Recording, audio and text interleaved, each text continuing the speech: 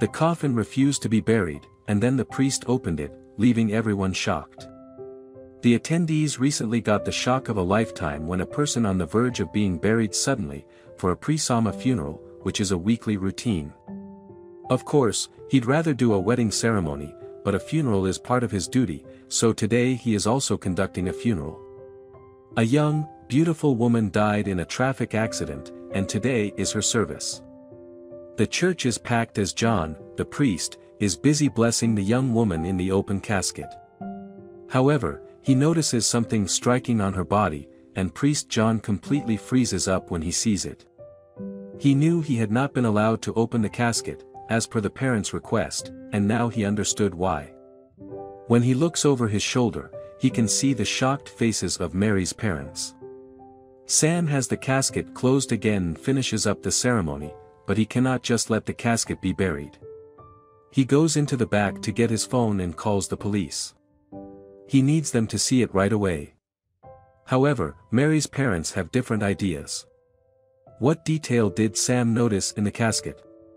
Why did his parents react, and what was the secret they kept hiding about their daughter's death? The death of little Mary was devastating news for the small town in rural Arkansas, and nobody expected something like this to happen. As Mary's parents told the press, her death had been caused by a car accident, and most shocking of all was the fact that the driver didn't stop the vehicle to help the girl. Unfortunately, there were no witnesses at the scene of the accident, making it very difficult to find out who was responsible. There was overwhelming sympathy from the town for the grieving family. The funeral was scheduled to take place in 2 days, and Mary's family wanted to prepare a nice ceremony to say a proper goodbye.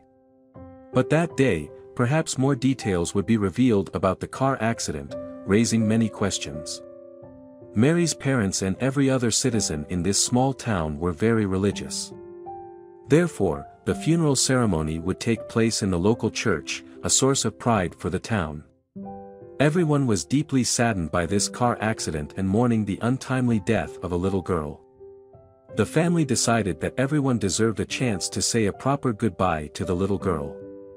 On the day of the funeral, the church was full of people. Mary lay at the foot of the altar in a closed casket, as her parents had requested. The atmosphere was mournful, as nobody expected such a tragic accident to occur in the small town. The priest, Sam, led the ceremony. He was an old man, and he was asked to bless the young girl before everyone could walk by the casket. But he couldn't do this when the lid was closed, so he decided to open the casket. After a while, something very unexpected happened. The priest decided to open the casket, despite the parents' request. However, it was too late for the parents to stop him. When the priest laid his eyes on the young girl in the casket, he noticed a detail that made him freeze in the middle of his blessing. Sam tried to quickly regain his composure and finished the blessing before closing up the casket again. He didn't know exactly how to react to what he had just seen inside the casket. When he turned around, Mary's parents were looking at him with pure fear in their eyes. Why did they hide it from everyone? Sam knew for sure that he didn't want to make the situation seem weirder than it already was. So he invited the guests to walk by row past the casket and say their goodbyes. But he decided not to stay for this. He didn't know how to react to the situation or what to tell the parents. Before leaving the church, the priest asked his 2 assistants to ensure that the process ran smoothly and to make sure they closed the casket again under any circumstances, not even allowing Mary's parents to open it. Meanwhile, Sam went into the back room of the church to get his phone. He knew he needed to alert the police to investigate what had happened. They needed to come and check it out before Mary was buried in the ground. This was the weirdest thing that had ever happened to him in all his years. While the priest was being connected to the police department, Mary's parents, terrified, walked into the back room and closed the door behind them. Obviously, they didn't want anybody else to witness this. They started bargaining with the priest, pleading with him not to call the police or tell anyone about what they had seen in the casket. At that moment, the priest was afraid for his life and his health. When the call finally connected to the police department, the priest had no doubts about what he had to do. He asked the police to come right away to the church because he wanted to show them something. The priest stood in front of the parents, sent everyone home, and said he would wait for the police to arrive. But the parents tried one last time to persuade the priest to call off the police. It almost seemed as if they were afraid for their own lives as well. They had a reputation to uphold in this town. All the neighbors had been so friendly to them since their daughter died. They didn't want to hurt all their feelings, but nothing would be the same if their neighbors found out what they were hiding. Then suddenly, Mary's parents locked the door. The priest's face turned pale. What were they going to do with him? Mary's parents looked at each other, almost like they were unsure of what to do next. The priest sat down in a chair. He felt like he couldn't breathe, he was having a panic attack. The parents couldn't help but feel sorry for the priest. After all, he was an old man, and they weren't bad people. They offered him some water, but when he wasn't paying attention, they slipped something into his drink. After that, the priest fell asleep and would wake up in a shocking place. Mary's parents dragged the priest to the room where Mary's coffin was. They put the priest in an empty coffin to hide him from assistance. Mary's father ran toward the car and jumped in. As they drove off, the priest came running through the back door. He screamed something at them, but they didn't care. They had to get as far away as possible. But when they drove around the corner of the street, they were greeted by something horrible. They heard the sirens of the police cars from a distance. They were coming straight at them. Mary's parents could now see the police cars driving up the streets toward them. They tried so hard to conceal their secret, but it was for nothing. It was over for them. The police officers took Mary's coffin back inside the church and wanted to talk to each parent alone. They started the interrogation pretty rough. The officers told Mary's parents they had to look inside the coffin, that was the only way to get the truth out. But when Andre went to get the coffin, he came back empty-handed. "The coffin is gone," he said. He looked at his partner in disbelief. "How is it possible? We were all in this room together." You could feel the tenseness in the air. What happened with Mary's coffin? Was there someone else involved? The officers handcuffed Mary's parents to the chairs. They walked out the door, wanting to investigate. But the church is massive, it has lots of different hallways and secret hideouts. The officers also don't have access to every part of the church, which makes this very tricky. They need to handle this with care. The coffin must be on the ground floor, you can't go downstairs with it. They decide to split up. Don went to the back of the church, and Andre to the front. He ordered everyone to stay inside and lock the front door. The people in the church started mumbling, they disagreed with what was happening, but they had no say in it. In the meantime, Buck discovered where the footsteps came from. He walked as silently as he could, gripping his gun on his belt. He wasn't going to use it, but he needed it for protection. He opened the door slightly, just enough to see what was happening on the other side. Someone was standing over Mary's coffin. "Put your hands where I can see them," he shouted, and turned around slowly. The man over Mary's coffin put his hands in the air and turned around. "Hello, Don," he said. "Nice to see you again." Don couldn't believe his eyes. He dropped his gun and stood there confused for a second. When Andre came running down through the door, he heard Buck shouting. He yelled, his gun in his hands, and pointed at the man. "Stand down, friend," Buck said. "I know this man." "Who are you?" he asked the man. Buck and Andre noticed that Sam, their old partner, was holding something in his hand. They nodded at Buck to look at it too. Sam sprinted towards the door and tried to run through Buck and Andre, but they grabbed him by his arm and pushed him against the wall.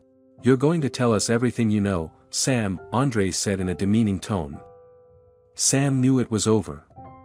Don and Andre took Sam to the room with Mary's parents. They expected to see surprised faces, but that wasn't the case. Mary's parents looked at Sam with disbelief. It almost looked like they were disappointed to see him. Jack was sitting across from Mary's parents. They looked defeated at each other, then they started talking to each other. Jack apologized to Mary's parents. Andre demanded an explanation. Sam started talking. It all started when I met Mary's parents at a parents' meeting. My daughter goes to the same school as Mary did. We became friends and confided in each other, Sam continued. I told them about a special operation I was working on. It was top secret, but I needed their help. I was tailing a notorious bank robber at the time and had to hide some evidence. Buck and Andre listened carefully. This was something they'd never dealt with before. It was never meant to go this way, Sam said remorsefully. Mary came over one day to play with my daughter. I wasn't paying attention, and then suddenly Mary was gone. Sam looked at Mary's parents. I thought you guys came over and picked her up, but when I saw the news the following day, I knew that wasn't true. I searched your house to find the evidence I gave you to hide, but then I couldn't find it. I knew you guys took it with you. Sam opened up his hand and revealed a disc with FBI written on the top with big letters. Mary's parents had hidden the evidence in Mary's coffin. They thought no one would ever be able to find it, but they were wrong. The Tennessee family, mourning the tragic loss of a 6-month-old baby, was left reeling when they discovered his casket on the ground and floating in water days after he was supposed to be buried. Ashton Mackey died on May 13 after becoming extremely ill, a sudden passing that left his loved ones stunned. My heart is so heavy right now, I can't even begin to put it into words, his grandfather wrote on Facebook after the little boy's death. I know that God makes no mistakes and that God knows best right now, but I'm having a hard time with it. Relatives gathered on May 20th to say goodbye to Ashton, first coming together at New Faith Bible Baptist Church and finally at New Park Cemetery's Babyland, where the infant, described in his obituary as a little angel, was to be buried. Ashton's family visited his grave on Monday to pay their respects but found the baby's heartbreakingly small white casket above ground in a dirty puddle of water, as shown in a video of the incident. This is what I came up here to see, a relative said in the Facebook live feed. The casket was supposed to be buried 9 days earlier, loved ones said. Ashton's mother, Alicia Mackey, told InsideEdition.com that while she was not able to watch her son's casket be lowered into the ground, her uncle stayed for the actual burial. He watched them bury him, she said. Then I came on Monday, and his casket is upside down and floating in water on top of the ground. The sight left the young mother reeling. I was distraught, I was devastated, I was confused, Mackey, 25, said. I thought I was going to pass out. I didn't know what to think. Since it was such a small casket, Ashton's final resting place had only been lowered 2 feet into the ground, and inclement weather may have caused the disturbance, Mackey said. Officials with the cemetery told her it still shouldn't have come up, she said, explaining that her son is in a vault that's inside the casket, which should have added weight. Those at the cemetery at the time of the discovery echoed Mackey's sentiments, she said. A man there said he'd never seen anything like it. He said he'd been working there for 32 years, and he'd never seen anything like it. After finding Ashton's coffin appended, his family set out to put it back in the ground and redig his grave, Mackey said. The unexpected disturbance at her son's gravesite has left Mackey even more devastated. To see the casket again, it brought back bad memories, she said. I just want him to rest in peace. Mackey added, I haven't slept. I'm scared to go to sleep. I've already been dealing with the loss, but it's gotten worse. The Shelby County Health Department is reportedly investigating the incident. The New Park Cemetery has not responded to a request for comment by InsideEdition.com.